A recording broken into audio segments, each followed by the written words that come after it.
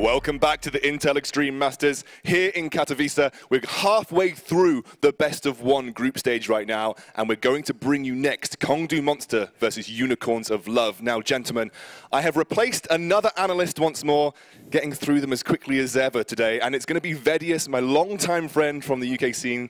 We go back a very, very long way, so it's a pleasure to have you here. Thank you very much, sir. I'm excited to talk a little bit about the Unicorns of Love, the European representative. We've already seen one today. Let's see how the next one does. So, they're going against Kongdoo Monster. Now, Kongdoo Monster are 10th place in the LCK. We talked about the Rocks Tigers, who are 8th place. Kongdoo Monster are 10th place. They are 1-7 right now in their current split record. They're going up against Unicorns of Love, who have arguably looked one of the strongest teams in Europe next to G2. Where are we rating this game? Is this a one-sided affair, or is it because it's LCK, because it's almost like a hyperbolic time chamber of a region, that we're going to see something a little bit closer? I mean, it's starting to be more like the LCKs, the majors, and other regions seem to be minors, because if the 8th place team can do this well, like, these guys are good, right? Kongdoo Monster is actually a team that shows a lot of promise, especially closing out games. They understand how to pressure their advantages. And that's one of the, like, you got to know how to win. And surprisingly, a lot of teams don't know how to do that well. They can just win off the mistakes of an opponent. Whereas when you can set it up yourself, that speaks volumes for your ability as a team. Well, personally, I have to ever so slightly disagree, because while I do think that there is potential for the Kongdoo Monsters, I think their primary style is very much about scaling. They tend to do not very much in the early game. They tend to prioritize around the mid and late game. And I think that if you give a team like the Unicorns of Love the freedom to get to the 20-minute mark, then you're going to really suffer the wrath of the Unicorns of Love. Well, I don't want to delay too much, because our teams are ready to walk out on stage. So please join me in welcoming the representatives from the LCK, Kongdoo Monster, and one of Europe's favorite teams, it's Unicorns of Love.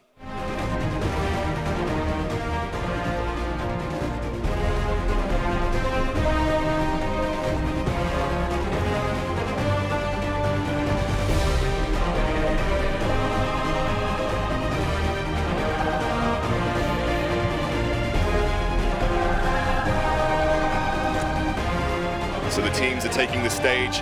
And while we're at it, make sure you check out the Score Esports to get all of your league coverage, your news, your scores, and even tips and guides on how to do well on Summoner's Rift. Remember to check out the Score Esports at thescoreesports.com on the iOS app and Android app too. And they also have a YouTube page if that is your designated media source. So go and check out the Score Esports. Now, gentlemen, I'm going to start with Kongdoo Monster. You talked earlier about potentially not as much individual skill with the players, but their team meshing is promising.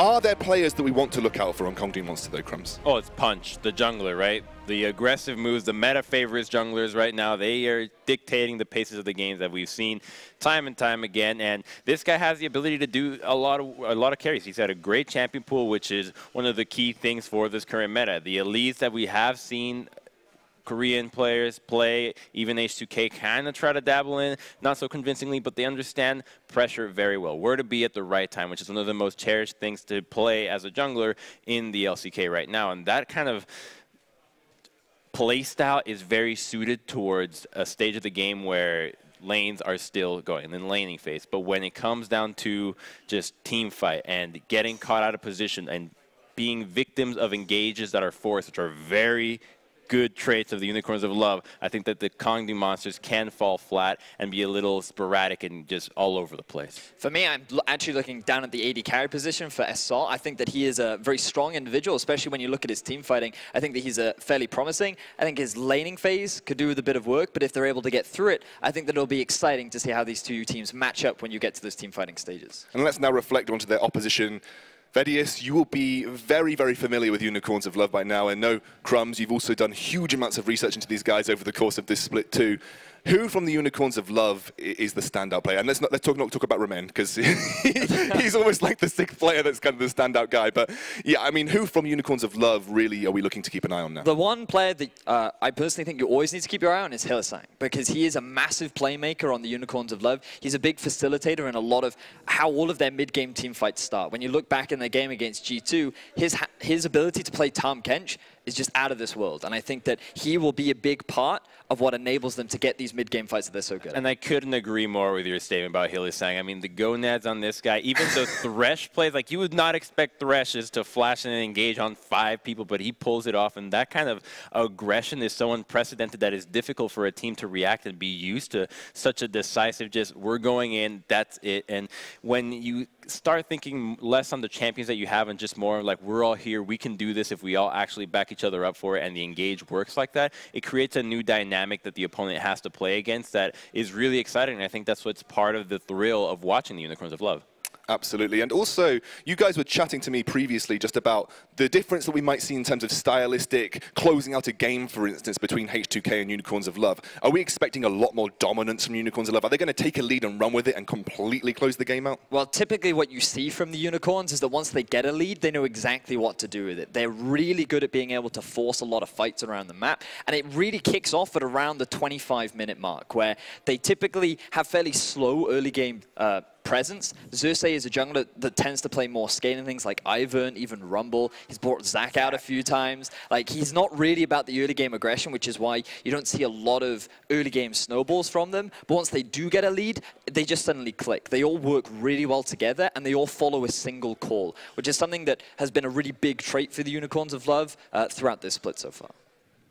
You're completely in agreement there, Crumbs. Well, yeah, you know, I've been watching EULCS, just taking Verius' word for word verbatim as to what Unicorns have to say. So, but like this team is very exciting to watch because of that kind of moment where it clicks, where the Unicorns just start getting the ball rolling, and it's difficult to prepare against that, where the game is in a lull in the beginning because of the champion select that they have. Again, the junglers right now, the ones that Xerxes favoring, are less of the early game and more on the scaling side. Even the Rumble jungles, I mean, yeah. Like when the time comes to just pull the trigger, you have a little bit more downtime in between your fights because you rely more on your ultimate. But the fact that they make the fights so effective and around objectives that actually get them something out of it makes that snowball that much more effective, because you have more people there, you can get more. If you're prepped beforehand, before the laning or out of the laning phase, the reward is much greater.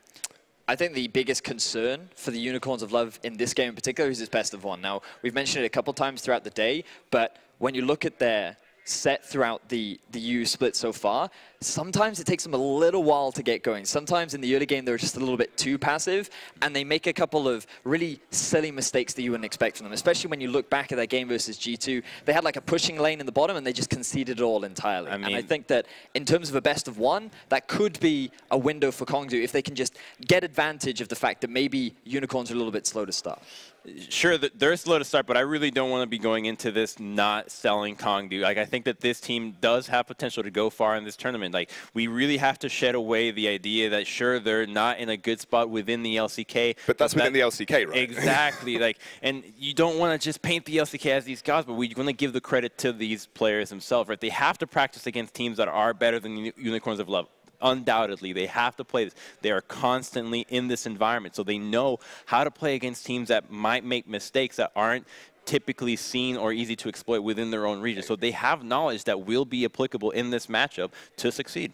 And we talked about it in our first game of the day. We said, is an 8th to 10th place LCK team comparable to a mid-tier EU team just because of the level of competition in the LCK? I don't think anyone out there is going to deny that LCK has the highest level of League of Legends competition in the world. And when you're going 1-7 versus teams like SKT, KT Rolster, you know, all those kind of teams that you know are going to just dominate whoever they play in the world. I mean, SKT have shown that time and time again.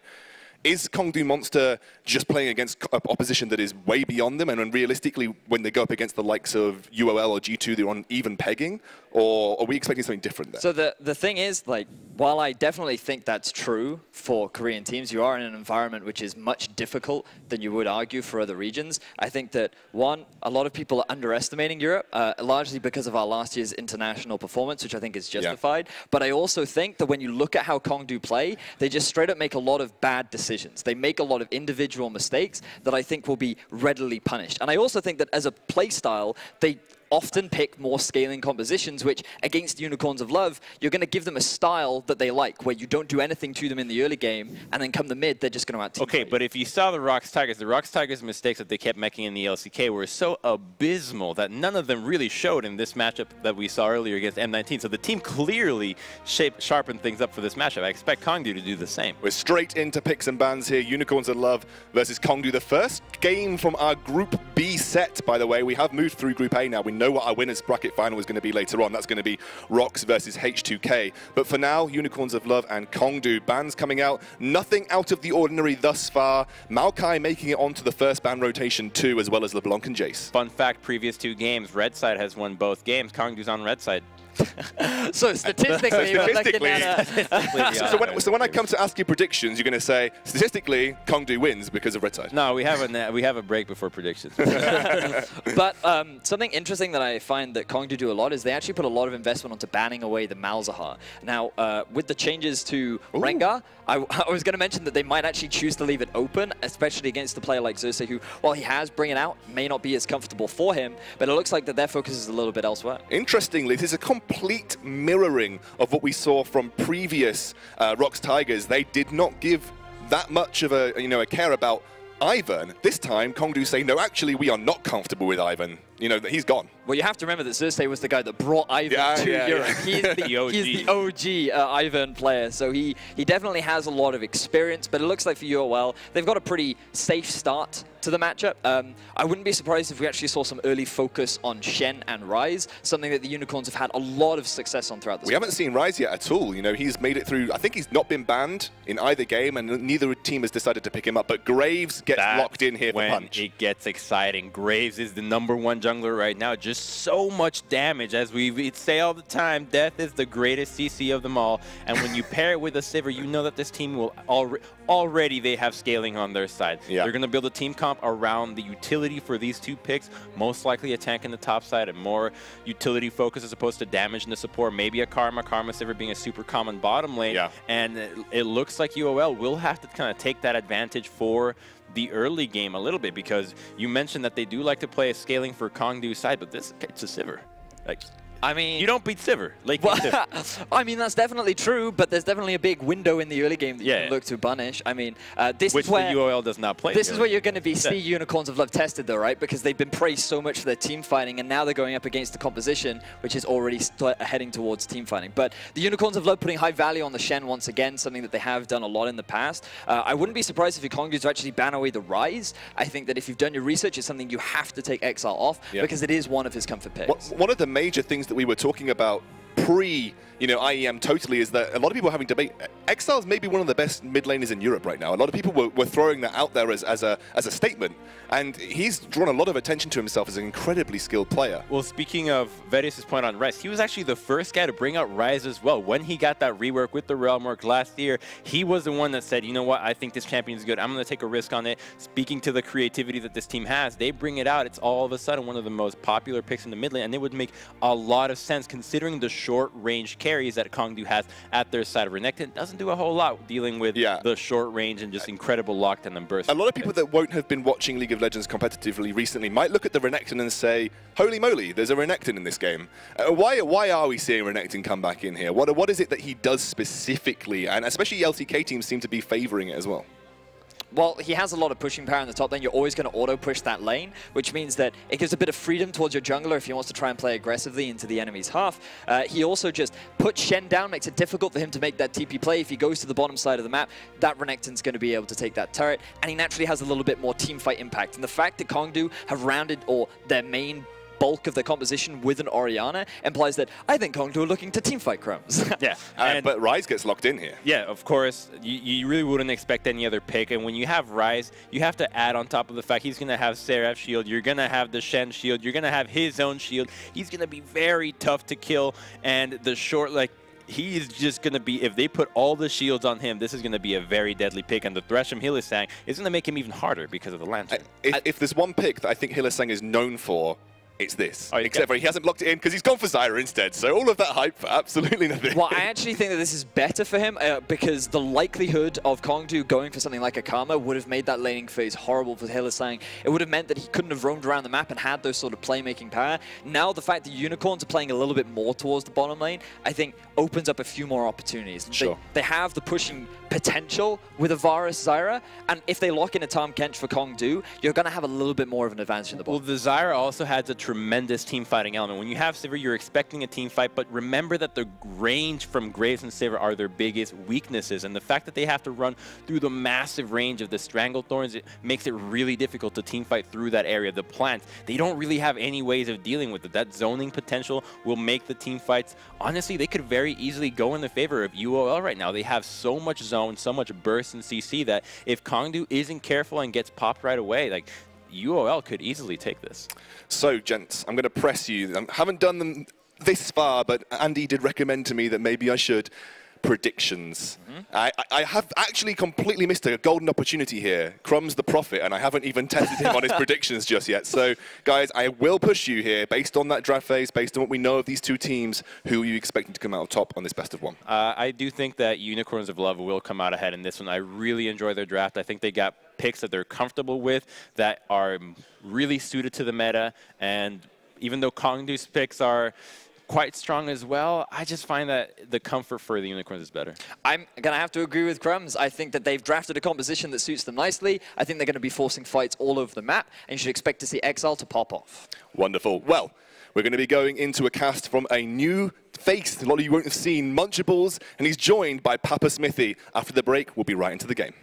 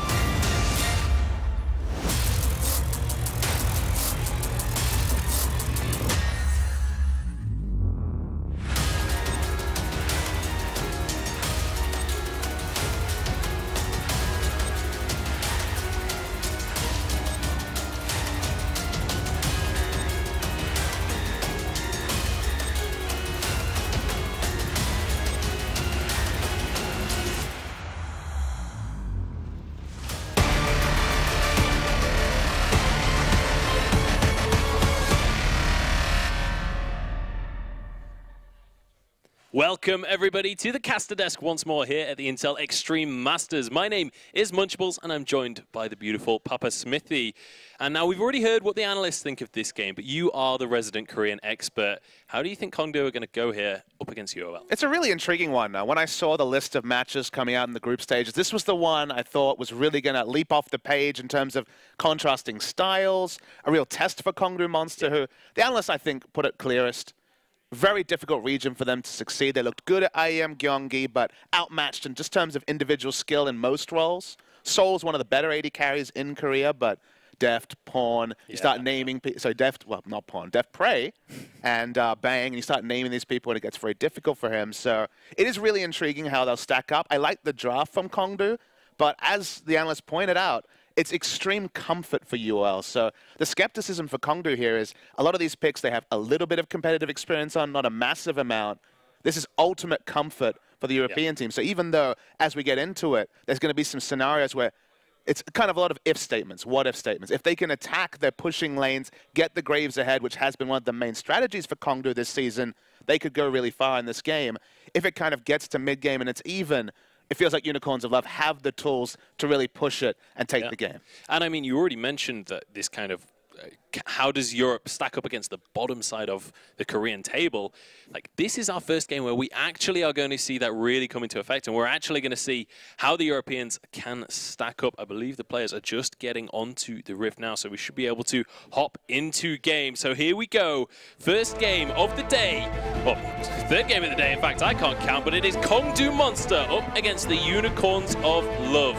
And we're going to find out how the second team in Europe is going to be stacked up against one of the very much lower tier teams over in Korea. It's one of those narratives that's like really tricky because EU comes in the big favorites, as they should, given that standing. Unicorns, previous to the G2 loss, were really flying super high. And it's one of those things where the expectations are there for Europe, and it's that trap game where if they lose to 10th place, they'll never hear the end of it. It'll be one of those things that will reverberate. And if they win, it's like, well, they should have won. They're the second, third place team in Europe. It's a lose-lose situation for them. There's, but it's also a best of one. And that's kind of the excitement here. And we come back to the draft from Kongdoo. Some of the things they've done, I think, are really smart. So one of the things I want to focus on is that they've gone for the Renekton versus Shen, which early game champion versus late game champion. Chachi, super, super experienced on the Shen, Roach not so much on the Renekton, but it gives an early pushing advantage. You know, there's not going to be a Tiamat at level 1. Renekton's going to be able to push in. Kongdoo Monster's only strategy that has worked in LCK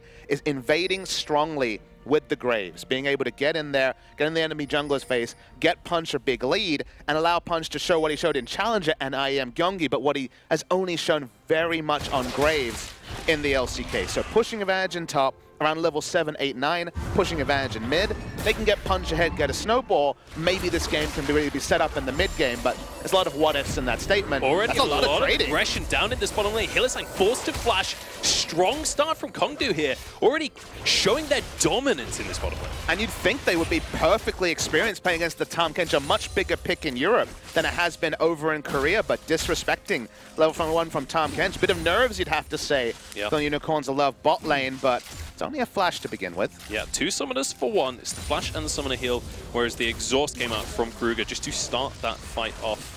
Now we are going to have a bit of a pause. Maybe some players reeling from the level 1 action there, but nothing too ridiculous coming out, just that little bit of a trade down in the bottom lane. Do you think the lack of flash on Hylissang could come into play? Do you think we could see Punch come down towards that bottom lane and try and capitalize on that? I mean, very simple. Very simply, whenever you lose a summoner like that, it's going to be obviously a pretty big issue, specifically against Tahm Kench, who has a surprisingly good all-in with the ability to devour at level 2. So Hylissang will have to be very defensively positioned. Usually in a lane like Varus Zyra, Zyra's just looking for Q harass. We're on patch 7.3, so the plants don't auto-lock, so it's much more requirement to actually hit your Q onto the enemy to guarantee the trades. So not going to be able to walk up as far this time out, so it's going to have to be a bit more defensive, less harass. You get through the lane as Sivir Tahm Kench. This is very much a sustain lane for Kongdoo Monster. Both these supports, both these champions in the late game will be very strong. Zyra and Tahm Kench in different ways, but getting Sivir through a sustaining matchup against Varus, that's not fantastic for the Sivir, but gets better as you get on the game. The Zyra pick, especially on Hylissang, we already seen him kind of overextend almost on that pick. He hasn't played this in the EU LCS at all this entire split. Do you think this is a symptom of that, or do you think it was maybe just a bit of an unfortunate play, maybe stage jitters? This is their first game of the entire tournament. I think that's a good point to bring up, the fact that he hasn't been as familiar on a champion. He's surely put in plenty of games in solo queue and scrims. I think he was kind of necessitated to take Zyra in this game. It's not the priority of Zyra being a tier 1 support, but so much as Renekton, Graves, Tahm Kench are all going to be in 300 or less range diving in a fight, and Stranglethorns is very important as a team fight reset for Unicorns of Love. So it's less about picking for power and more about just needing the Stranglethorns and disengage that Zyra can provide later. Speaking of picking for power, already hefty trades going away in the mid lane, and I want to touch on the Ryze pick coming out from Exile, because this is a pick that both of these mid laners have heavily prioritized in their regions specifically, but obviously UL have had a lot of success and a lot of it has revolved around Exile. And as you say, it's a big pick. The first pick of the second round was Orianna, which leapt off the page as a bit strange. Sure, Ori is a strong pick, but not usually as the blind pick mid laner. It seems that Kongdoo expected the Ryze, and Ryze in some ways counterpicked himself. As this lane goes on, Orianna gets better and better into Ryze, level 7 to 9 especially, and then going on, and in team fights he's propping up in shorter range. Orianna can punish with the ball, so it is a self-counterpick, but it's going to evolve into a 1-3-1 from Unicorns of Love if they don't fall behind early. And speaking of falling behind early, Xerxes is up around top. Yes, looking for a gank. Vizicachi going for the extended trade here. Roach will get taunted up, gets his slice Misses and the dies though, and the flash over the wall will pull himself to safety. Missed the bowler there, Xerxes. I don't even know if Roach needed to invest into the flash over, but showed massive respect in that situation. Doesn't want to start anything off. Punch was already Sin contesting the Raptors. He's looking for a wraparound. They know Zyra doesn't have flash. Yeah, and I mean, they just saw Xerxes towards the top side of the map. This could be a good opportunity. Gruger incredibly low though. That might be enough to just deter this gank entirely. Punch is going to be recalling, and it looks like no action down on this bottom side for now. It was a big misplay from Gruger. He could have flashed exhaust and they would have got the all into Zyra. Didn't have flash up. The pathing was natural for Graves to walk up, but he tried to be cute and just walk up, took trade damage, and by the time he was down to 200 health with no grayskin, it was the most suspicious thing ever if he ever walked up again. So yeah, they lose an opportunity, and Punch's time is wasted where he could have been farming or could have been impacting another map. So slight misplay from Gruger on that game. Yeah, there's that moment where you can read your opponents. That was like, that's not just reading. That's holding like up a sign. He's shouting at them, "I'm coming for you." And they realize exactly what's going on.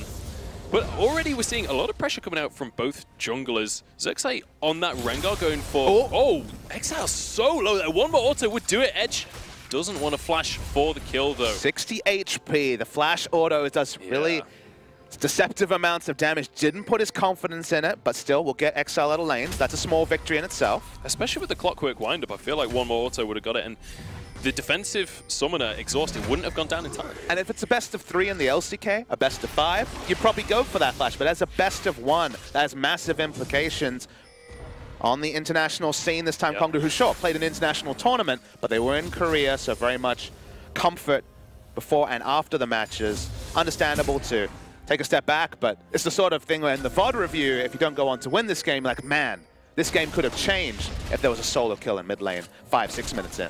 Yeah, I mean, most games will be fairly heavily decided if there's a solo kill so early on. It generally shows a dominant player. But I want to touch back on towards this bottom lane, looking at the Sivir pick specifically. Now, obviously, it was very heavily prioritized during the champion select. And as you said earlier in the cast, it's something that stands out quite a bit.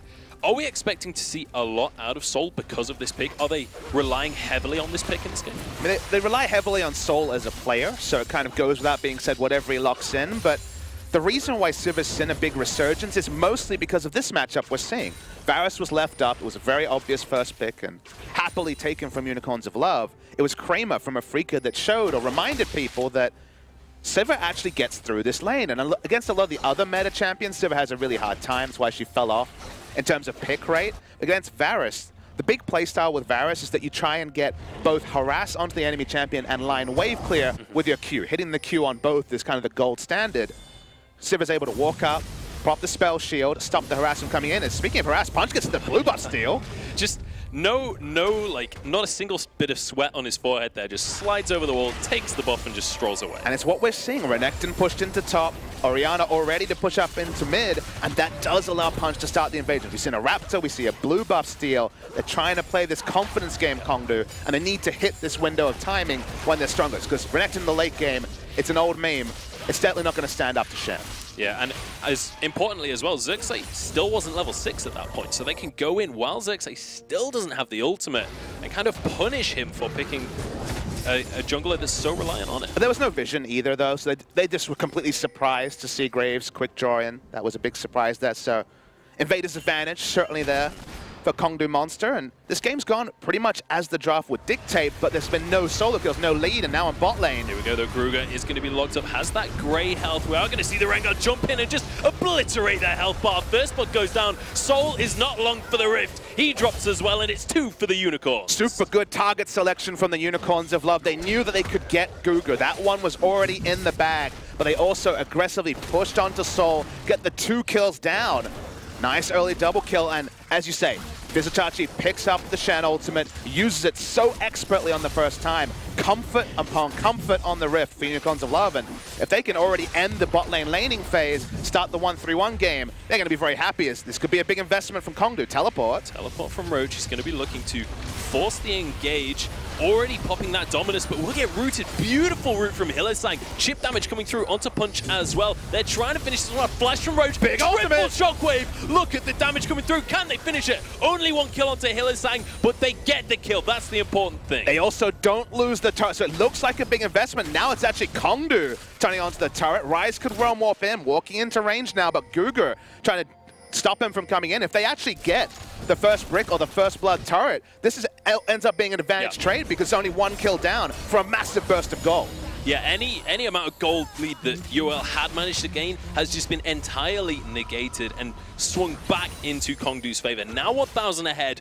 This game is certainly in their favor, and it's certainly them on the driving seat. Not many teams would have made that play where they invested teleport. Orianna was already in position, but they go for what could have been multiple kills, but they get the bigger objective. They get the turret because Graves already walking up with a lot of AD, very strong at pushing, and they stop Unicorns from ending the laning phase on their terms. This looked like it was going to be massive for Unicorns. So this part perfectly played, and it's not really one team misplaying, it's more about celebrating the smart moves teams made. First, getting Soul as the bonus kill here was by no means guaranteed, and then like, okay, Unicorns, gonna get the turret, Ryze in the side lane, it's 1-3-1, it's the Unicorn special, but the ward over by Punch, teleport, and Edge has already been free farmed, he's in a good spot. And even though the disengage looked like it was going, they kept fishing because they knew 1 pick comes down, health bars goes down, they'll get the turret. Yeah, just look at that shockwave onto 3. All it takes is just a little bit of extra to finish off Hillesang. To be honest, it was almost unlucky that they don't get more than just Hillesang off the back of it. Beautiful shockwave, beautiful use of the ultimate, and honestly, Edge is impressing me so far in this series. If he can land shockwaves like that later in the game, that will be the game done and dusted. And it's just one of those games where as an analyst you smile, because both teams knew their limits. The double kill was Unicorns knowing their limits with the Shen, and then Kongdoo making a play not many teams would go for. Not really their playbook in LCK. That was surprisingly decisive. And now they find themselves, again, inching ahead. Certainly not massively ahead, but inching ahead in a situation where they could have lost 2 members, a turret, and then Unicorns could have just played their normal game. So you say that's a play that they wouldn't usually go for somewhere like in the LCK. Do you think this could be a confidence thing? That when they're in the LCK, they respect their opponents a lot harder, and here in Europe, they're not necessarily as afraid? It's really hard to get a read as Chains of Corruption is popped by the Devour on confidence. You know, I don't think they came in with too much expectation, Kongdoo. I talked to their coach, and I'm like, you're feeling good, you know, and Koreans can definitely be like, yeah, we're going to win it. You know, you see Mickey in pre-tournament interviews, so confident, I don't see any real enemies. But, you know, they seemed pretty grounded. They didn't really know what to expect, of course. Like all these teams, they were preparing for LCK opposition very recently and only pivoted towards IEM in the last few days. But it's just good to see them not overawed by the situation, not overawed by being outside Korea, and making decisive moves, because there has been games where they kind of just meandered around and lost because they just missed their timing windows. They're looking for their timing windows in this game as Guger looking for something but not finding it. Yeah, trying to find a way in there, but a little bit too late and can't find his target. Everyone starting to hover around towards this top side of the map now. As Xerxes does have his ultimate. Once again, we could see him try and force something. Exile. Shockwave onto Exile. It's a 1v1, but not for long as Visitachi will come in. Taunt lands. This will surely be a kill onto the mid lane and nowhere for Edge to go. And Exile picks it up. Yeah, really nice turn there. Once again, using the Shen ultimate expertly. I really thought that Shen would be a contested pick or a ban away by Kongdoo Monster, given how comfortable it is for Unicorn. They get a single pick. They're not going to be able to get the turret because Graves passed into mid and has good wave clear. We're looking very much at the turret race as the big story, because a single kill, sure, 3-1 looks good if it's a soccer scoreline, you're feeling great, or football, we're in Europe. But in the context of this game, Kongdoo's still doing their job. Yeah. And it's going to be kind of the question of Kongdoo right now ahead in turrets. Can UOL obviously turn those kills into turrets? And can Kongdoo continuously take these turrets if they are losing the fights, if they are losing the skirmishes repeatedly? Will they actually have the ability to keep on forcing objectives and taking the towers? Yeah, the 1-3-1 will be very powerful for the Unicorns of Love. Kongdoo Monster have good team fighting, but Renekton in the ultra late game really doesn't do much AoE damage, even though he will invest into the Black Cleaver early and maybe even 2 damage items. Titanic Hydra, a big favorite there. So the team fighting, I think, is pretty even between these teams. Maybe a slight advantage to Unicorns, specifically because the Zyra will deal with a lot of what Kongdoo Monster want to do.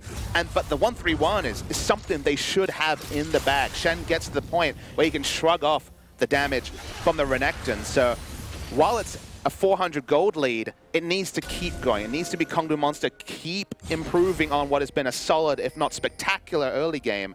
And I think both teams at this point are comfortable, but itching for the next advantage they can actually push. Yeah, we are starting to see a couple of item spikes coming out here. Ghostblade just literally picked up by Samux. Over on the other side, Sol doesn't have his quite completed item just yet. He's gone for his upgraded boots, which will slow that down slightly. You've got Morello in the mid lane for Edge, though. We've already seen that Edge can be a phenomenal player. Rod of Ages almost there for Exile, but again, still not quite there. So some of these players starting to hit their spikes. Some of them will be in the next few minutes. Do you think that's going to be an indicator of a lot of action to come here? The item spikes are a little bit more about scaling than in some other games. Rod of Ages, clearly a scaling item. Sivir is all about Essence Reaver into the second item being the big power spike. So again, the impact of items is going to be felt more around 22 minutes than it is at 15 minutes. To me, the biggest issue for Kongdoo is they have Orianna and Sivir. And the reason why I say that is that Sivir parked in the mid lane wave clearing can extend games forever if you have, say, a Ryze who can go into side lane, but they have Orianna who's kind of anchored to mid lane as well. So if the turrets in top and bot go down for Kongdoo Monster, lane assignment becomes a lot more tricky unless you're just initiating fights, and the 1-3-1 will be devastating. But for now, in a short map with no outer turrets down, things are comfortable on both sides, and the items, again, we're waiting for them to really come through. Yeah, Exile. I thought he might have been in a little bit of trouble there. There was sort of a roaming death squad from Kongdoo heading towards the mid lane. He is going to back away, though.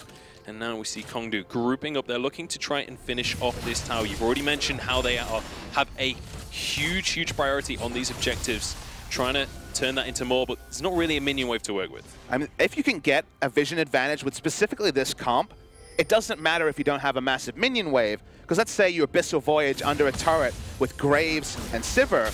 Graves, one of the best turret takers. If you can get into melee range, especially get all 3 starts with a box shot, you do a lot of turret damage. And Sivir can auto-attack and has an auto-attack cancel that not many auto AD carries have. And you do 400, 500 burst damage instantly. Back away. If you have the vision, you get to the next turret faster, get that 500 damage up top. And so I really like the rotational play we're seeing from Kongdoo, because they just win out in these trades unless they're trying to push in Varus. Yeah, Samux is going to be a huge thorn in Kongdoo's side here, but again, as you say, if they can just rinse and repeat that, kind of just get a quarter, a third of the tower damage each time and just keep on repeating that, they will slowly but surely eke out on that. And what they need to do that around the top side is cancelling out the control wards that we see 2 placed around blue buff and just to the left of the Ryze, and kind of force Samux to be wave clearing from max range behind the turret rather than on the turret. If it's too safe because you're like, wait, where's everyone else at while I see only the Sivir pushing on, then suddenly Varus can't do his oppressive wave clear where there's really no counterplay to him clearing the minions. You need the vision to be on your side, but pushing in for that, that's the trickier part that Kongdoo haven't quite problem solved just yet. Yeah, UOL trying to be a little bit aggressive there, trying to push in for a pick, but not really able to find it. And that's kind of been the story of the last few minutes. Is UOL, yes, we mentioned it earlier, they got a few picks for themselves. But that was a while ago now. It's been quite some time since UOL actually found something. But the gold difference has minimized as well. We're basically looking at like 400-500 gold between these two teams. But we're both veterans. We've watched Unicorns of Love's games, whether it was live or VoDs. We know this is going to get super bloody. Unicorns are #1 for kills or deaths, basically kill involvements in a game, but they do weirdly have a lull around 10 to 25 minutes when not a lot happens, and then you look at their company, the way initiation CC, everyone can initiate. The fights will come, so we're very much in that misleading point where we're waiting for the action to take the next tick, but both teams are farming. We're waiting for a real theater of battle, and that's the thing, is after 25 minutes, Baron's a theater of battle, a second, third Drake, if it's Inferno's a theater of battle, and that's where Unicorns comp can really shine. For now, Renekton's pushing in bot, Sivir's pushing in top. They're not quite getting the objectives like the turrets, but everything's standard. Just kind of brace yourself, Munchables, because we're getting exciting soon. Hylissang flashing away from a shockwave there. Edge trying to force the issue, trying to make these battles come sooner. He's bored of waiting as well. But not going to find anything just yet. He's going to be happy burning that flash, though. Hylissang so far doing an okay job. Roach now fighting off Xerxes. That is going to be the stand. United, can Vizzy get the stun? No, he can't. Taunt doesn't go through. Vizicsacsi just going to have to walk away from that one. Kind of a peculiar one. I think the chance of actually killing the Renekton with flash and ultimate were, let's say, low. Probabilities there not really working out, and they're surrendering a lot of pressure around top. They know, for example, that Vizicsacsi would have to use summon spell teleport to come to top, so smart to pull up, and worst comes to worst, you draw a teleport. Best case scenario, you take the turret that's been so hard to set up, and also those control wards, the ones we were saying needed to be taken out. Those best control wards are gone, because forcing a fight that wasn't going to happen down bot, there's always going to be a reaction. That reaction is pushing up the vision, inching out the turret. There's standing gold that's getting very injured and should soon be with Kongdoo Monster, but frustrating for them. They're not able to actually grow a lead. It's still, it was 100, what, 5 minutes ago? Yeah. Now it's 400, so about the same. And a super important point there with the standing gold is that there has only been one tower taken down so far. The longer into the game we get, the more objectives are available to be taken. When someone does win a team fight, they're going to be looking at least 2 towers, so long as it's a convincing victory. And now we're getting towards 20 minutes. Baron is going to start to be on the cards. Dragon hasn't been an objective for either of these teams so far, which, I mean, it's nothing to do with the poor Drake himself. It is a Mountain Drake, certainly a valuable objective, but neither team really wanted to focus on that. Well, just because the setups have been exclusively top, Kongdoo can't just fall back to the Drake. When you're setting up around bottom mid, you just push your wards and you're like, okay, Drake's free. Because they've been setting up around top side and Baron wasn't a realistic objective, Rift Herald's a very low priority objective, the backup objective hasn't come through, so Drake sits on the Rift, a bit sad. Not getting any love. Mountain, one of the most popular ones, but just not the beautiful swan this time. The ugly duckling, unfortunately, for that Drake. Feeling awfully lonely down in his pond, but... It is weird that we talk about the Drake living longer as lonely. Because when he sees friends, they're never friends. They're only foes. He's still sat on his pile of gold. He's more than happy at this point. But here we go. Might be a dive coming through here. Exile will walk away. It's about the zoning here. They want the turret. Yeah, they are going to be able to grab that objective once again. You mentioned it earlier. They dive behind the turret, force it up. Punch and Soul can both chunk towers so quickly. But Unicorn's a bit slow to set up. They're going to now look for the dive. There was no pressure around mid, so they know they're finally getting a turret, and certainly a high priority one. This will be first turret of the game for Unicorns.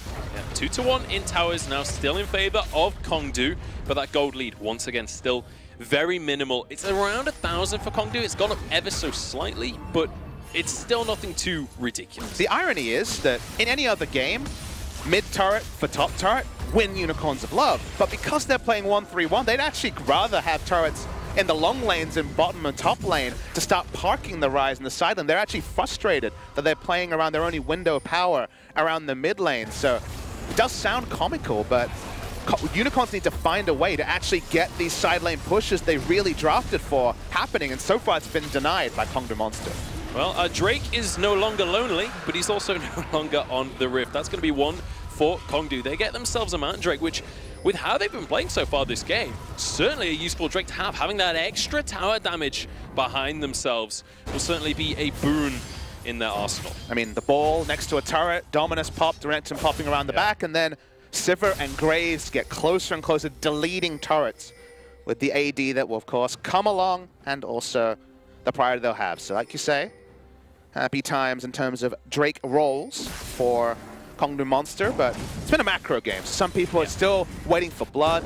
They've been told Unicorns of Love have this kills and deaths, but the 25-minute point that VoDs talked about is coming very, very soon. The calm before the storm. The storm is, we're not quite seeing the storm clouds, but they're not too far away. They're just behind the horizon. But I'd want to bring attention to the CS numbers across the board here, because despite this being a macro game and despite people swapping lanes a lot and there's been a lot of kind of switching around to try and get priority on these objectives, there's actually very little differences across the CS numbers. Ever so slightly, there's a 20 CS lead in the mid lane, there's 10 CS lead in the top lane, but nothing really standoutish. The reason why that happens is that if you consider how turrets have been taken, they've been repeatedly pushed and someone wave clearing, so they're not getting bonus turrets in any way, and CS is being traded for turret HP. So when you're pushing so aggressively in multiple lanes, someone invariably, like the Varus, is picking up the CS. So sure, Edge has found 20 bonus farm, but like you say, they've prioritized getting the standing gold rather than denying gold, because in a world where Varus exists, very hard to deny when he's shooting arrows from off the screen. Yeah, and always a difficult champion to play into. I'm sure you've all played against Varus in solo queue, and it feels like if he can get on the front foot, Varus is a terrifying thing to deal with in a siege, and it just feels like 2 arrows and you have to go back to base. So far, we've not seen that scenario occur in this game. Do you think that's a scenario that UOL are going to be trying to force? Are they going to be looking for the siege here? Or do you think they're going to be looking for picks? You talk about UOL forcing, and that's what they do, right? They get Rise, they get Globals, let's go in, all in. But the one thing that Unicorns Love don't do is ward. Interestingly, they have by far the lowest warding amount in the EULCS, and as has always been the way it seems when you compare warding stats, Korea has, I believe, 7 teams above the first place team in EU. Korea just naturally places a lot of wards. Kongdoo Monster is one of these teams. Without the wards, they're kind of relying on on Kongdoo Monster to walk up and be picked. And so far, it's been Kongdoo setting the pace of the game. And even if Unicorns want to make the sick initiation play, it's so risky right now because they haven't gotten anywhere near having the advanced vision to get a safe Rengar ult, because sure, you can find the person you want to kill, but they don't have information about where the reinforcements are at, unless we see a pretty big slip-up strategically from Kongdoo. So they'd love to fight Unicorns. We're at that point, 25 minutes, 20 seconds away, but you know, look at the wards. Okay, red buff spawn, they know about that. Everything else, it's kind of up in the air. I've got to say, I want to talk a little bit about Hylissang here, because Hylissang has come into this tournament kind of with this label of playmaker, right? Crumbs was saying it on the desk, he is the guy that is willing to kind of flash forward and force the engage for his team. This game has been awfully quiet, really not going for too much, and I think this is typical. Riftwalk there doesn't actually go through in the end. I think this is typical of the fact that he's playing on that Zyra instead of some of the more aggressive supports that we're used to seeing him on. Oh, Hylissang, goodbye! It turns out you were writing a eulogy for him there. Now they'll walk up. This is the last turret denied from them. This should be the turret for Kongdoo. They keep playing their game. We mentioned the power spikes coming in at about 25 minutes. He's just finished his Luden's Echo and immediately just pops the support on the spot, grabs themselves the hat trick in towers now. And Kongdoo's certainly on the front foot. He really wrote a beautiful eulogy for Hylissang as he died to the robot lady. But the big thing that happened this game was Blue's flash early, so laning phase. And to me, it's Hylissang's laning phase, where he's like, well, I don't know what's happening on the map, but I'm flash queuing on Thresh. I'm going for the big play.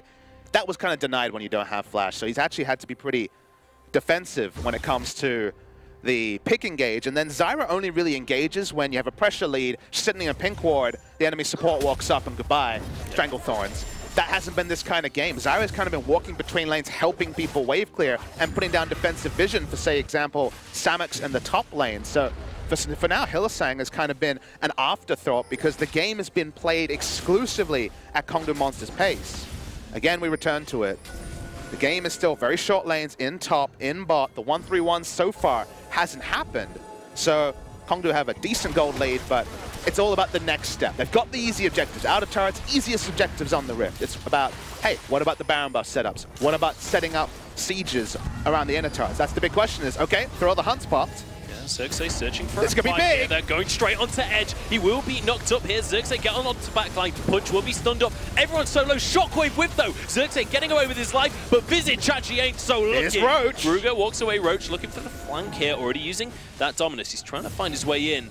And I don't think this is a good opportunity for him. Look how much HP Punch escaped on. Like, it must have been 50 at least. I mean, Kongdoo was a hero, flashing on for the Devour on Edge. He doesn't die. He lives to tell the tale. Sure, it's a hula hip on the Shockwave, so that's one to forget for Edge, but it was a disengaging Shockwave. In the end, they buy the space, and that looked like the epitome of what Unicorns of Love are all about. Armada-esque flash over the Raptors into Stranglethorns, but only hits one person. That person is ejected, and there's no advantage gained, even though a lot was invested by Unicorns of Love. Yeah, and I mean, you mentioned the Shockwave from Edge right there.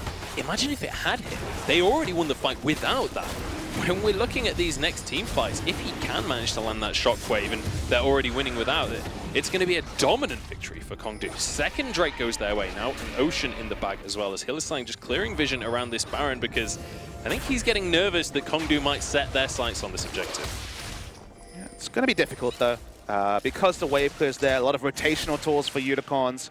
With the Shen ultimate, the Realm Warp, very hard to do any sort of sneaking or something like that. We're going to see the replay and watch the engagement of Hylissang. You're like, okay, this is perfect, but it's only on to one member.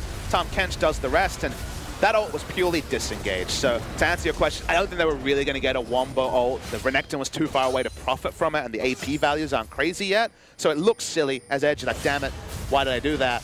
But in terms of how it affected the game, very minimally is, okay, first objective consequentially here is one down borders.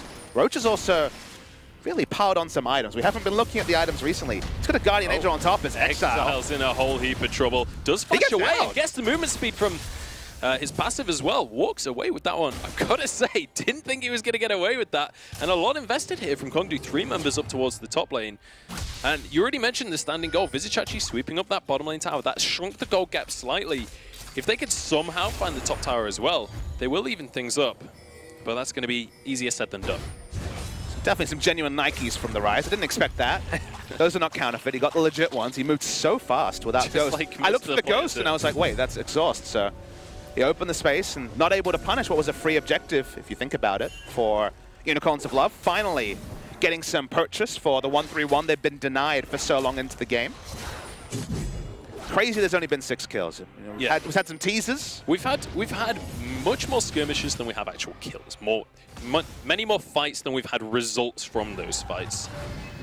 But UOL certainly looking to change that one. Xerxes has his Thrill of the Hunt available. And the hopeful thing for Unicorns is the items don't get any better for Roach. She's gone for the 2 damage core of... Oh wow, UOL Hydra and Black Cleaver. Start the Baron They're straight away here. this. They're going for this one. They've got the Rise. They've hit some power spikes. No Silver ult yet. Kruger gonna walk on forward, trying to zone them away. Chains of Corruption go down. UOL looking for the fight here. Stun onto Kruger, gets the taunt, and they will pick up the kill onto the support. No ultimates really used aside from on the hunt there from the side of KDM. But they lose a player. Good decision making from Unicorns. They knew teleport was down on Roach. No way for him to react.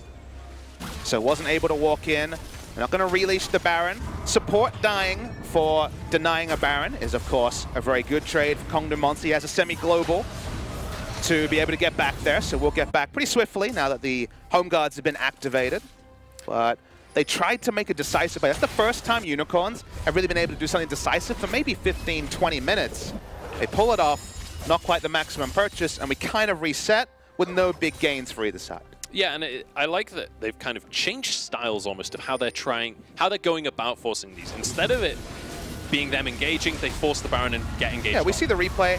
I mean, there's no way for Roach to be there, so this is a perfect play from the Unicorns of Love. Guger ends up getting CC'd down, so the gray health doesn't really count for anything. But the crucial fact is it's a pick with no objective at 29 minutes. That never happens almost because there's so many standing objectives like top turret, for example, for Unicorns of Love to pick up. But the vision keeps being equalized around the Baron.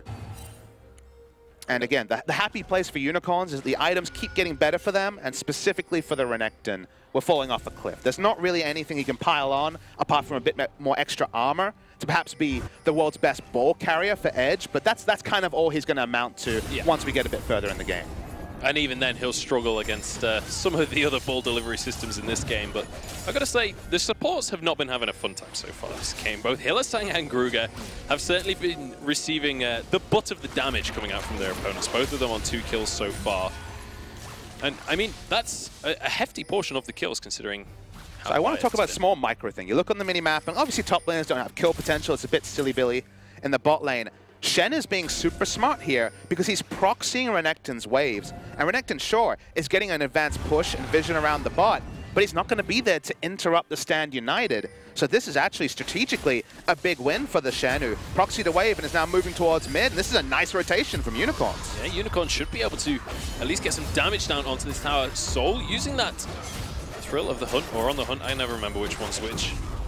But Roach actually coming for a flank here. They're looking to force the fight. There's a Chachi on this front line, but that's exactly where he wants to be. Will get stunned up. A lot of damage coming on through. Half HP already, but Roach getting traded back onto his Stay around the side. He's going to use his own ultimate to try and find a re-engage, but I don't think he's going to find anything here.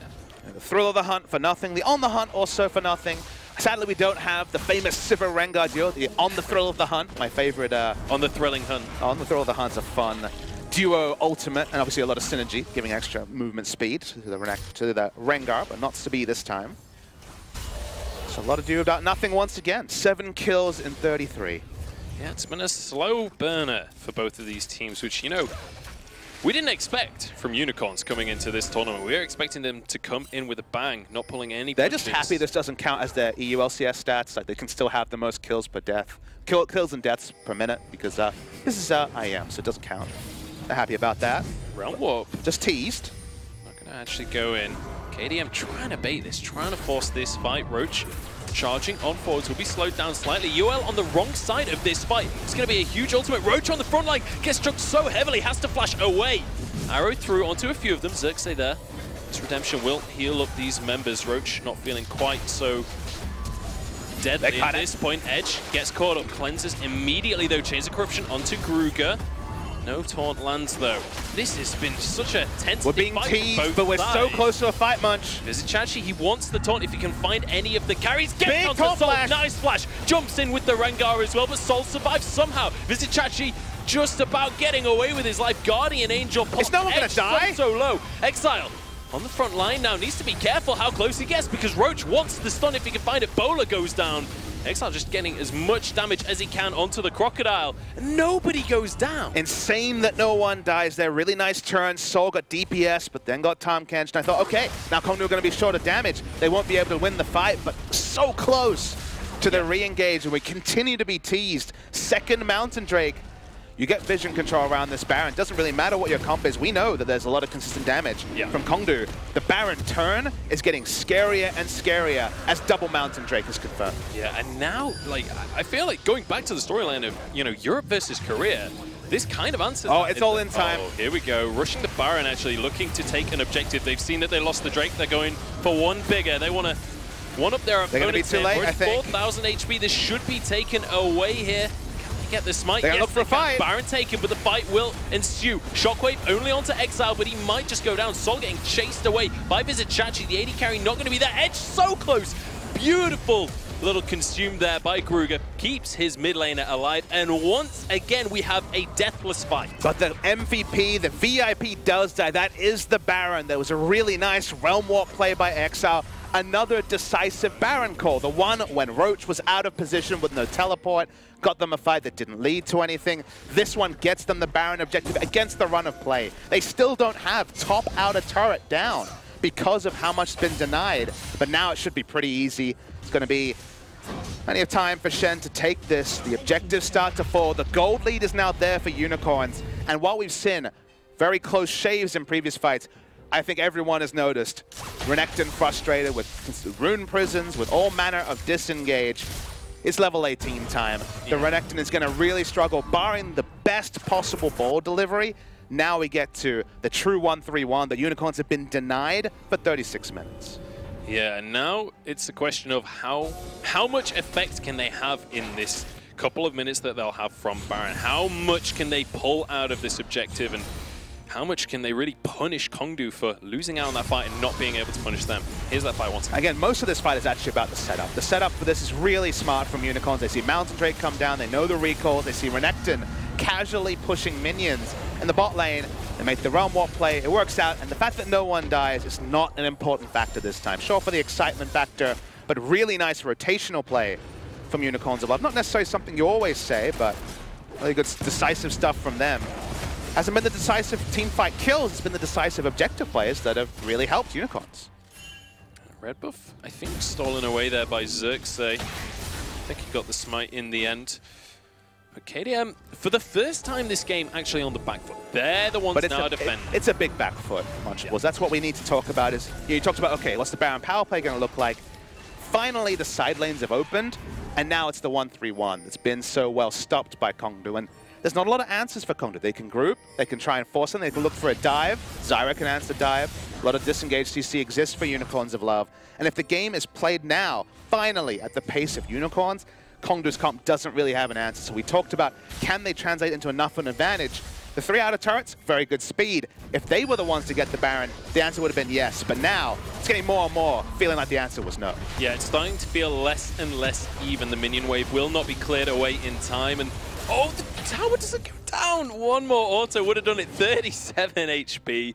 Shouldn't be too much of an issue. They will be able to just come back to that objective again in the future. But just a little bit of a kick in the teeth for the Unicorns. Safety first from the Unicorns of Love. No longer playing high kill death games, no longer playing very short games. Getting closer and closer to the point where Shen can ignore this damage, and the touch is getting turned on by 3, but is it going to be enough? He doesn't seem to mind that much. Will flash over the wall eventually. Will have his shadow dash up again available soon, so he's going to be perfectly fine on that one. Knew that his laners were on the way as well, so didn't have to back too far away. Doesn't want to completely concede pressure in that jungle. And now all Kongdoo can really hope to get the 5v5 manly fight they want is to fight around an Elder Drake, is to fight around a Baron, because this map is being very well split by Unicorns. Yeah, stay at 7, and until we see a major objective both teams decide to opt into a fight around, it's probably going to stay at 7, Munchables. Minions finish off that mid lane tower, so the standing gold starting to go now in favor of Unicorns. They finally have a tower objective, and it's the exact same score as we've got in kills here. 4-3 on both.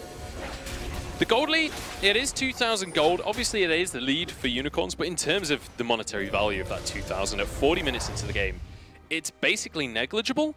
However, this advantage that we're looking at isn't about the gold. And that's the thing, it's kind of one of those weird math equations where you're like, what is the efficiency of items on a Renekton at level 18 this late in the game? It's almost like you're not getting full value for your gold. Like 1 gold is worth 0.6 or something because the items don't really amp the power. Whereas Vizicsacsi continues to get stronger, may even finally get some AD. Couldn't afford Titanic, he has Titanic Hydra. Maybe it's going to be more health and armor then, but still going to get tankier. So there's a split push threat. So it's a larger implied gold lead in the top, but then you're like, okay, Orianna versus Ryze. Hard to say. If it's a 1-3-1, certainly Ryze. If it's a team fight, certainly Orianna.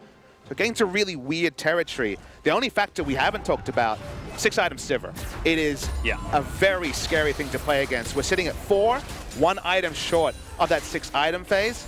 If we get the team fight that now Kongdoo is desperate for, maybe that will be the factor. But if it keeps being played 1-3-1, there's just not much Kongdoo can do, and they're watching objective after objective fall down, and they really don't have an answer across the map to answer it. And I mean, you mentioned if they get the team fight that they need, Soul is going to be a huge factor in trying to find that team fight as well. But again, one of the pitfalls of picking that Renekton is, yes, you're super tanky, but he doesn't really have any consistent hard engage. It's all down to this bottom lane to actually find these fights. And it's one of those things where you set up around Elder Drake, put down 3 control wards, and force people to face check. Maybe Kongdoo's comp works, but you get worried when it's 1, 2, 3, 4 things you have to consider. Okay, we've got a theater of battle. They've leashed the Drake, or the Dragon, I should say. It's down to 7,000. Kongdoo have to back away, but they really want to turn around and fight also. Yeah, they really want this, but UOL might just be gifted a Drake on a platter. 4,000, they should be able to get this. They're going to rush down. Stranglethorns knocking everyone up. It releases. Roach already solo on HP. The Drake getting incredibly low, will be finished off by the Unicorns, and this is surely their fight with that buff on their back. Soul getting away with his life. Shockwave only onto Vizicsacsi there. It's not enough to take a fight, and they have to back away. Now Realm Walk. Roach has got nowhere to go. He's found himself in between 4 players. Will be finished off. It's a 5th kill on the board, but importantly, the Elder Dragon. The early shot calls were so good for Kongdoo, but they pulled too far back. Smart from Hylissang. He actually made probably the big play of this game, just using Stranglethorns to clog up the territory. No way to follow through. Even Sivir with the movements, it wasn't enough to get them the fight where maybe it would have been able to take 5v5 Elder Drake is now denied. Remember, there's actually no Drake buffs for Unicorns of Love, so it's more of a denial in this situation. And maybe you get a chance to set up around Baron, but it's worrying that Kongdoo had that split call, backed away, tried to come in, didn't get the fight they're looking for, and the biggest advantage they get is that, okay, no flash on Exile and Hillsong for the next fight because they respect flash the Shockwave, but Baron's going to be started right now by Unicorns of Love, and this is probably the last time for Kongdoo to get a 50-50 fight. Yeah, and honestly, like, even with this Dragon buff, it's going to be difficult for Kongdoo to actually force this fight. Sivir's not there. United will be available for Vizicachi, as you say. Soul not here right now. Yoel actually backing away. They want the fight here. Edge is going to get consumed by Kruger, here but now. he can't escape. Flashes over the walls. Zigzag chasing this one, but he's all alone. Shockwave gets avoided. Redemption healing up the KDM members. And once again, we have yet another fight that's just disengaged. Yeah, the disengage is so strong on both sides. Flashes had to be used. Unicorns are trying again. They know Shockwave is down. About a 30-second cooldown. Not that long this late in the game, but no vision. Okay, some spot vision. They know Baron's at 50%. I don't think Kongdoo can watch this go down, or I don't see how they win the game. Roach will get locked up here. He's trying to get to the fight, but He got it! He gets the steal! What a play! Samux trades it for a kill. Can they turn it into more? Unicorns have to punish this one. Edge will be going down on the back line here. Fight. Kruger drops as well. Roach pulls himself to safety with the blast cone. And Soul also walking away, but there's only 2 members up right now for Kongdoo. Can they even wave clip? Too many people had to walk up to give Punch even a chance of the 50-50. Nice smite from him, but 5 members strong here, and Roach is there as a bodyguard, but Soul can't walk up to wave and take some sick damage as well, so still going to lose objectives despite Sivir being very healthy. Yeah, it was a valiant effort from Punch, but not enough to They might try and end the game here, Munchables. Yeah, 30 seconds still on Edge, 20 on Punch. They can force this one if they want to, or they can at least try. Going to keep the pressure on, but deciding this isn't going to be the end of the game just yet. It's going to be a double minion wave because they were both leash onto the minions being pushed in mid. Both of them Baron buffed up, so probably smart to move away. Does extend the game. Well, Punch was looking for a moment. Had a nice early game and then had some vision. If you notice, the vision in the corner isn't actually cancelled out by where the control ward was put down. So it wasn't a complete guess. It was an informed decision by Roach, but look at how many, so by Punch, but look how many other people had to walk up for even there to be enough pressure for Graves to dash over. So multiple people die, they still lose an objective. They get to the Baron, and the Baron going down would have been the death knell for Kongdoo Monster. But while it's not a death knell, they're now mortally wounded with the mid lane inhibitor down. Slowly but surely bleeding out, but now it's front door time. They got to go in. They can't allow this game to be a 1-3-1. They kind of just need to ride a minion wave, get the shock wave of all time, and just try and rush down the game because they're being split and drawn to multiple sides of the map, which shouldn't happen with Baron buff, but that's the world Shen lives in. And one of the things we were talking about right at the start of the game was the fact that Kongdoo were ahead in the tower trades. They managed to get 3 towers when Unicorns only had 1. Well, they're still 3. just on those 3 towers. Unicorns now on 6 with an inhibitor to boot. That small advantage they had early on is but a shadow of itself. It's just such a crazy game because what was it? 3-1 in kills, 3 turrets down at 18, 20 minutes? 25 minutes later, 5 kills on one side, 2 on the other, and some turrets. And so been remarkably bloodless, especially for Unicorns of Love series. But I think this is the sort of match where, you know, Deficio, other analysts at home are going to be watching Unicorns being like, very controlled, very smart around the Barons in terms of the nice Hillsong just clogging the chokes with this new pick, at least for him. The Zyra that he's looked past so far this season. It's been ordered stuff from Unicorns. Good bossing around by Kongdoo in the early game, but Unicorns never went for the risky all-in team fights. They just tried to react where they could. Great movements around Baron. Now they're ahead at 46, but do we have that one fight? Kongdoo are praying that taking that Baron will lead to a fight that isn't just them being split around the map, but it's no guarantee. As in the bot lane, Shen having a fun time with Renekton, but we're going to be focused on seeing if anyone wants to get frisky around the inner top turret for Kongdoo Monster. Yeah, but we're getting to the point in the game where if Samux can just land 2 arrows onto someone like Edge or Punch in these fights, they immediately just have to bail. They have to get out of there ASAP. And I've got to say, talking about UOL's like typical playstyle versus how they're playing here, you have to assume that it's to some extent respect of the Korean opponents. You know, we've spoken at length about the fact that, you know, we've had a lot of length to speak about. We have had a lot of 47 minutes with not a lot of kills. But certainly are looking at these Korean opponents, and everyone's been semi-unsure as to how these teams will match up. And I think UOL respecting that and saying, okay, let's play this slow, let's not do anything risky, and let's play this to our strengths. I mean, this is like the title match I was hoping for in the first round, but it's like I've been misled. This is not the unicorns that the VoDs or other analysts led me to believe. It's been actually a lot more restrained unicorns, a lot slower unicorns. And while that hurt them in the early game, the fact that they could be so smart in the mid to late, even if it's not just see hero get the big fight, is really cool to see. And they're still even more ahead than 6,000 gold at this point suggests. So it will take some sort of titanic engage for Kongdoo Monster to actually turn this one. Chains of Corruption, but nothing really going to follow up on that one. It's just to zone and grab that tower. That is going to be the 7th now. UOL, they've eliminated all objectives outside of KDM's base. And Shen in the bot lane ignores very much both turrets and Renekton's damage. So every time a minion wave exists, he takes objectives. He's probably getting closer and closer and inching towards the bot lane inhibitor. And now suddenly gets very hard to send members because you kind of need to send Sivir to wave clear fast enough against the Shen, but super minions are spawning, so obviously she is being called into mid lane. Top is being incrementally pushed. You throw out a short cooldown ultimate like the Chains of Corruption that we know will be up very soon, and you get the objective you're looking for. Again, we talked about easy objectives for Kongdoo being out of turrets.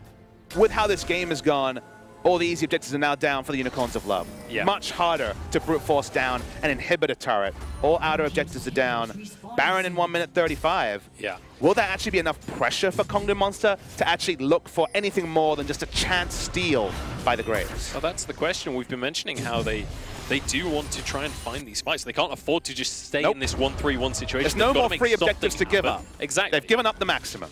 And now with Baron on the cards, this could be kind of the final redeeming factor for them. If they can pull that Baron off, if they could win a fight there, they are very much still in this game. The inhibitor will be respawning shortly. In fact, it has respawned Xerxes. Bouncy castle for Xerxes. That was We've seen Peanut-esque. that before. Yeah. That was Peanut-esque. That's a good man to take a nod from most of the time. Not so much with that. But now UOL very aware of the Baron timing here, stepping into this side of the jungle, making sure that they have vision prepared, making sure that they're ready for that eventuality. Vizicsacsi still down in that bottom lane, just chipping away with Roach.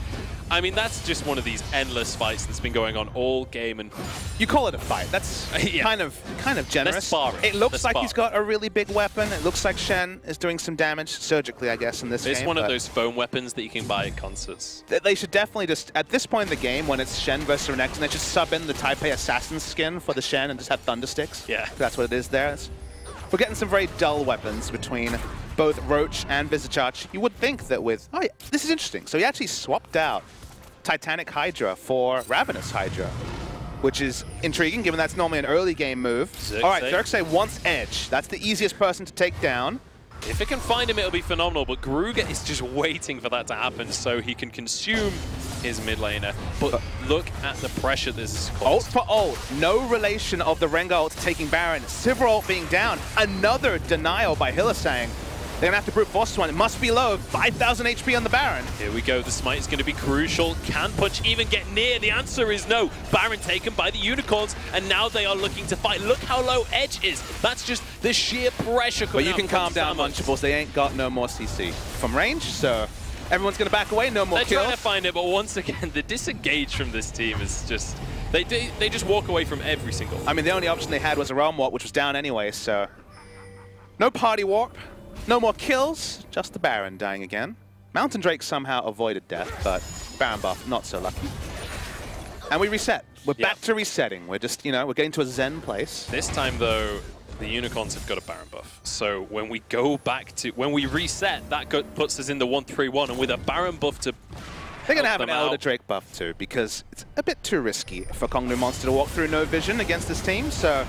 I mean, we've literally just seen what happens when Kongdoo try and contest objectives like this. They can't get anywhere near. Not even going to try on this one, just going to concede this entirely. And with both the Baron and the Elder Dragon, this is looking like a terrifying Unicorns, and it might just be all that's required to finish this one out. Yeah, like we said before, I'm sorry we don't have a Drake tracker, but there are no Drakes for Unicorns. It's just double Elder Dragon for them, so not the maximum value, but certainly more on top of Baron buff already. We're waiting to see if Kongdoo gets that fight that they're still praying for. I think this time, maybe they're asking for too much. There's a lot on the Unicorns of Love between items and also the buffs. So 52 minutes in. Yeah. Kongdoo can't afford to give up any more free objectives, but you can understand the back lane now with Edge chunked out. This should be mid lane inhibitor for Unicorns of Love.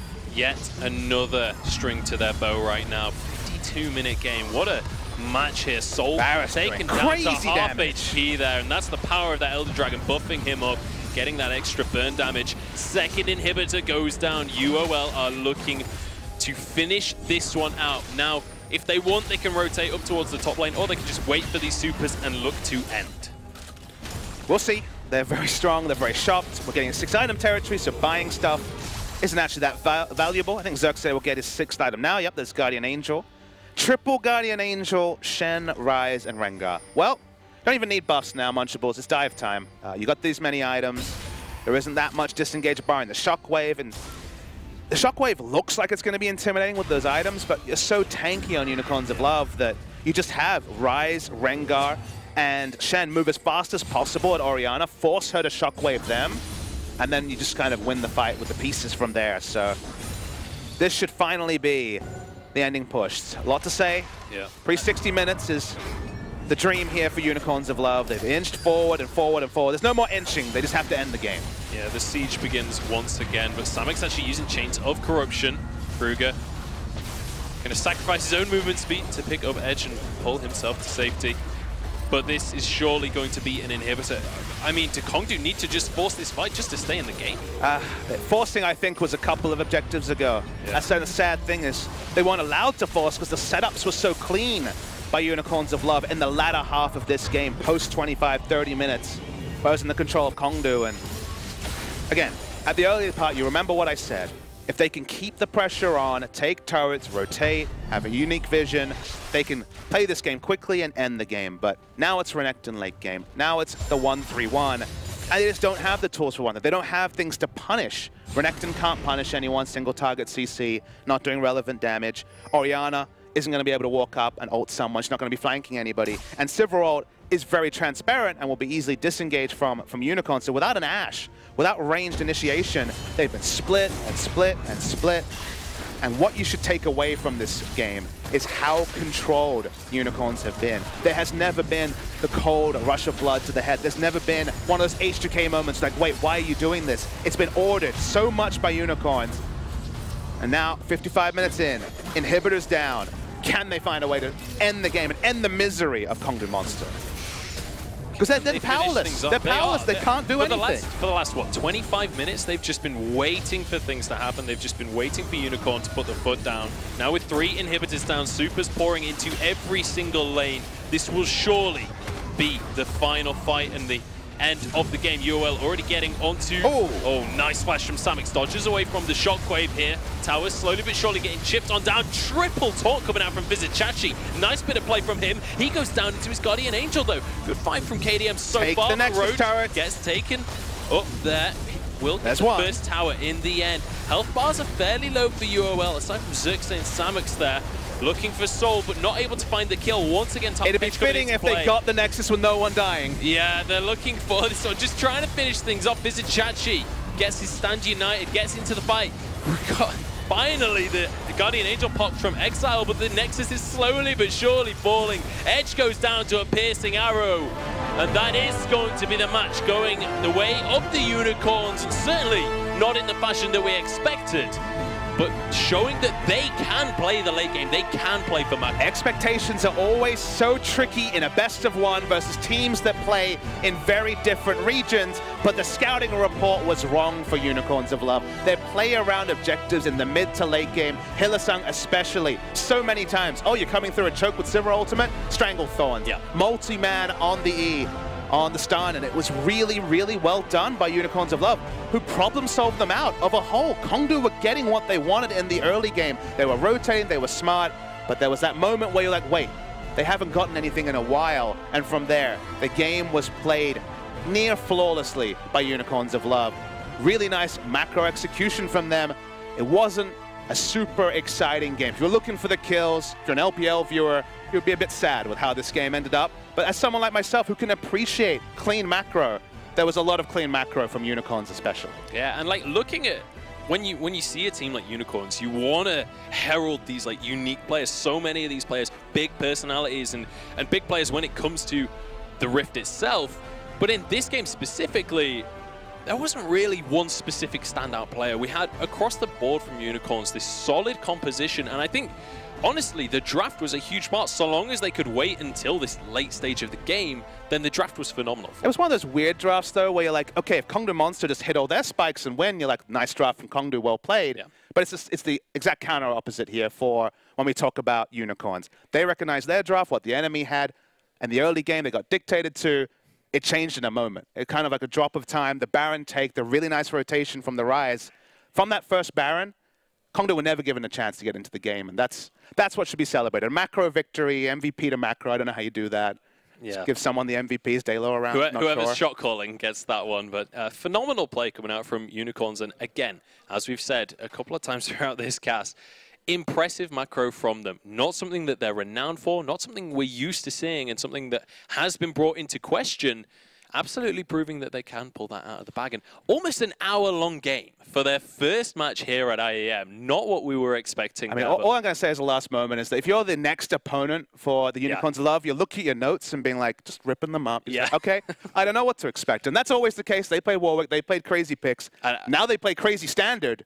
And that should be celebrated. That's international play in a nutshell, right? But we are ready on stage with our winners. So let's see how the Unicorns are feeling off their first victory. Thank you very much, gentlemen. I am joined by Visit Chachi. Now, I think the first question for me and maybe for many Unicorns fans out there was, what changed between when we saw you in EU LCS and on the stage today to have such, I guess, an unbloody game, such a clean game to come out? It was basically because we had the game plan coming into the game, and we already failed to execute it kind of from the lanes because we expected to get ahead mid and bot lane, and then we can just keep diving them bot side.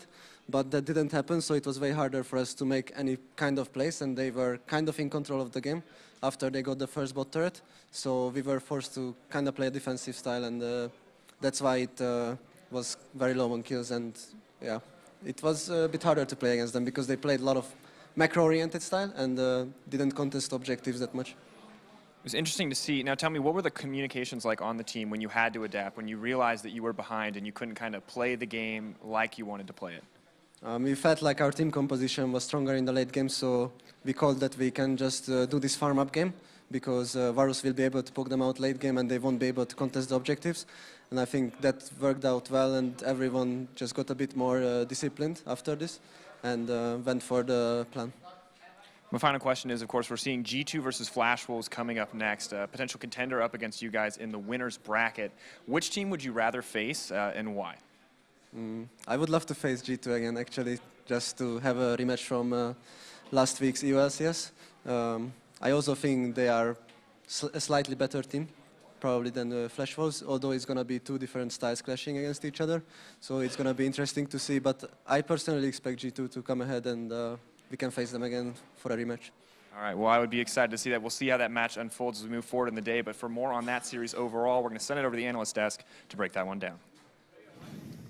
Thank you very much. Dracos on stage there with Unicorns of Love. So, I want to bring this right back to the draft phase because, VoDs, you said to me straight off the bat, draft phase is kind of where it all started for Unicorns of Love. Well, I think we have to look at this Zyra pick in particular, right? Because it's not something that the Unicorns typically draft towards. It's not something that's really they brought out in the LCS so far. And when I had a chance to talk to Sheepy, he said, well, we could have gone for more of our style where we lock in the Tom Kench, maybe look to make a couple plays. But we felt like when you look at the team fight comp and the engage possibilities that Kongdoo had brought out, Zyra just made a lot more sense. And we saw throughout the game a number of great ultimates where he was just able to completely disengage and prevent Kongdoo from actually starting a lot of those fights. And prevention is the name of that game because not a whole lot happened for the later stages of the game, but the beginning was so impressive. There was a couple of plays that were really just, wow, that was really good to watch, but the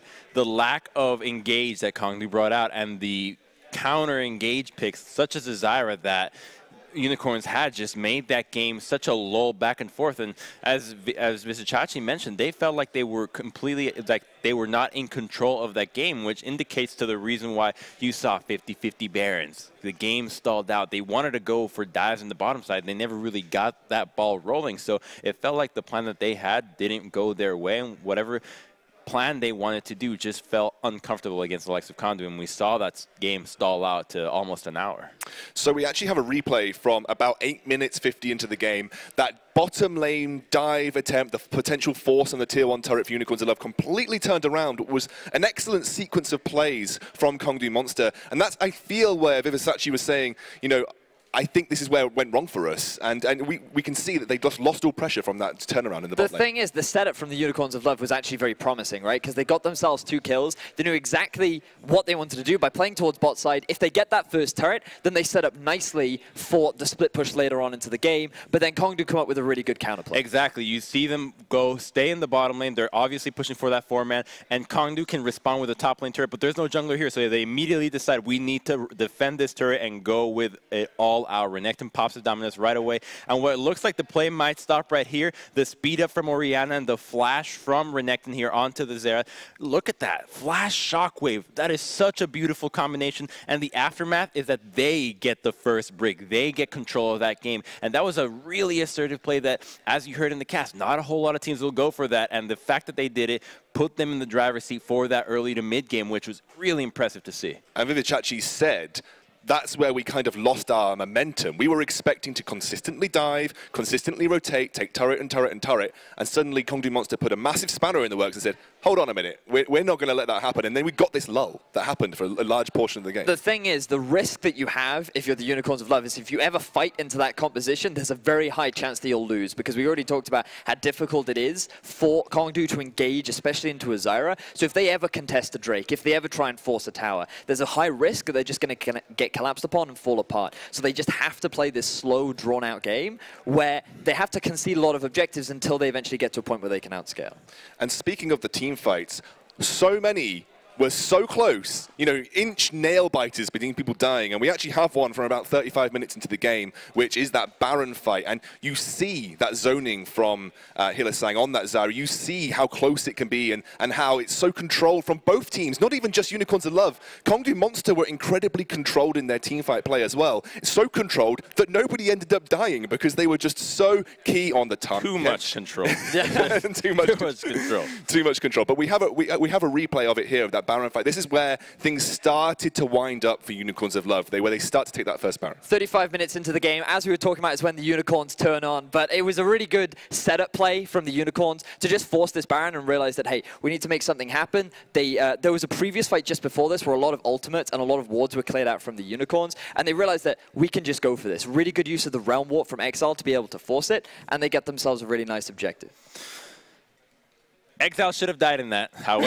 He should have died. And it just felt like the game to me felt like Unicorns got really scared off of the first replay that we saw. That was a fantastic play for Kongdoo, but you can't replay that play time and time again. You have Shen ultimate, which is a shorter cooldown than the teleport. You can make that dive onto the bottom side. Just go for Tahm Kench a million times over. You have the Zyra. The Sivir will not do a whole lot. And they just slowed themselves down, thinking that perhaps that play would happen again when honestly, the play is really difficult to do in the first place. It required 2 flashes, a teleport, a really great setup, kind of a counter gank. And if they just kind of stuck to the plan and said, okay, understand why it went wrong the first time, we can pull it off again one more time. We have our ultimates back up, and we just kind of saw that not happen. I mean, hell, we could have even seen Rengar with Shen ulti go straight to Orianna middle, take that turret, which was about 1 or 2 hits away from dying, and crack the game wide open. But this is also the risk of best of ones, right? When you do fall under that ever so slight early deficit. I mean, how much risk? Just yeah, win. but I mean, you have to bear in mind, like, hey, they're behind this team fighting team. They realize the strength of Kongdoo very early on into the game,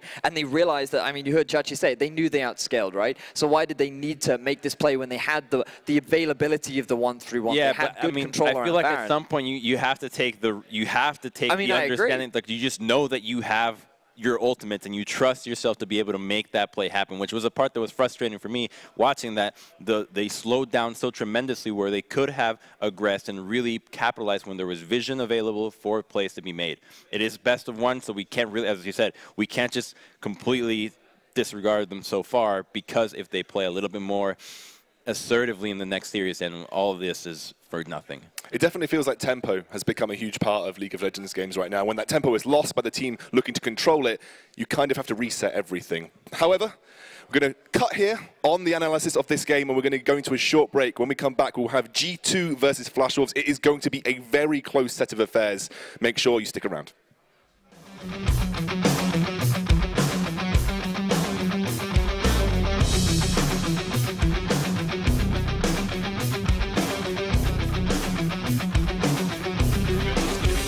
That great health. We are going to see the Rengar jump in and just obliterate that health bar. First one goes down. Soul is not long for the ring as well. They're trying to finish this one. Flash from Roach. Big ultimate shockwave. Look at the damage coming through. Can they finish it? Only one kill onto Hillers. That's not enough to take a fight. They have to back away. Now Realm Walk. Roach has got nowhere to go. He's found himself in between 4 players. Roach will get locked up here. He's trying to get to the fight, but he gets this steal. What a play. Samus trades it for a kill. Can they turn it into more? The Nexus is slowly but surely falling. Edge goes down to a piercing arrow. And that is going to be the match going the way of the